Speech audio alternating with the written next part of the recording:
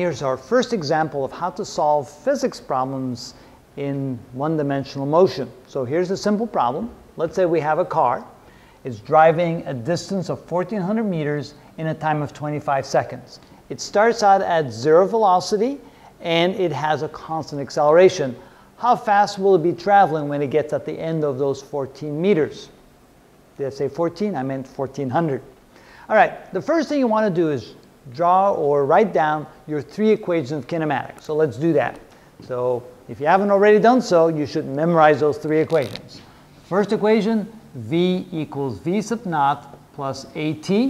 Second equation, X equals X sub naught plus V sub naught T plus 1/2 AT squared. Third equation, V squared equals V sub naught squared plus 2A times delta X. All right, those are the three equations. Now remember that the V, the X, and the V squared, those are the velocity typically at the end of the event. So that would be the final velocity. We don't write sub F, but we really do mean sub F. Now, which of those three equations do you need? Well, let's see what we've given.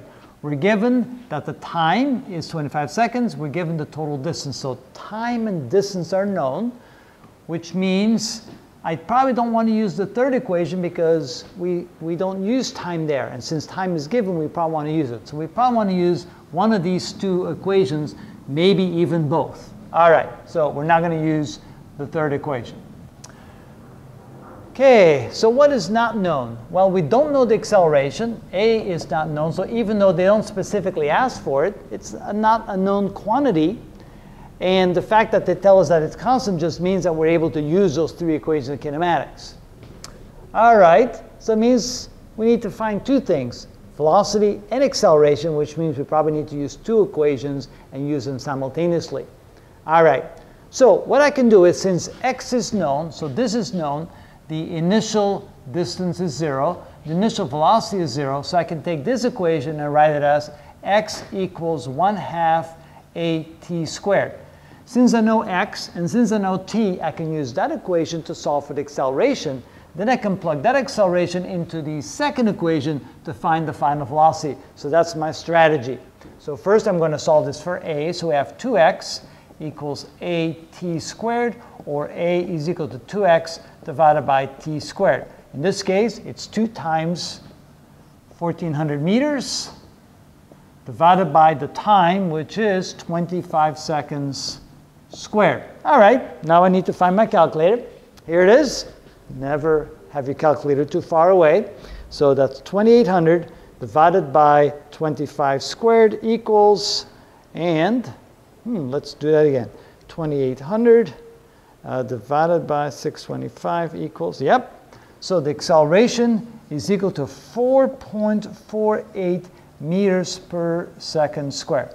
All right, now that we know that, we're going to take that and plug that into the acceleration of that equation right there. Okay, so now we take our other equation of kinematics. V is equal to V sub naught plus AT.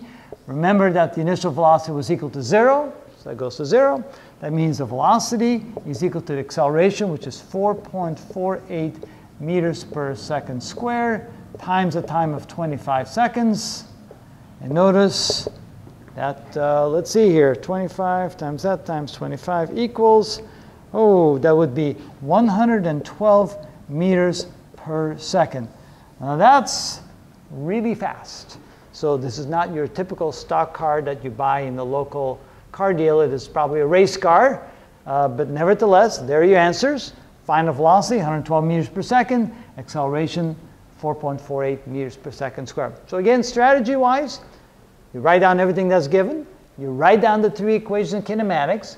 You determine which one you're going to use. Typically, that depends upon whether or not time is known. If time is known, you probably don't want to use that one.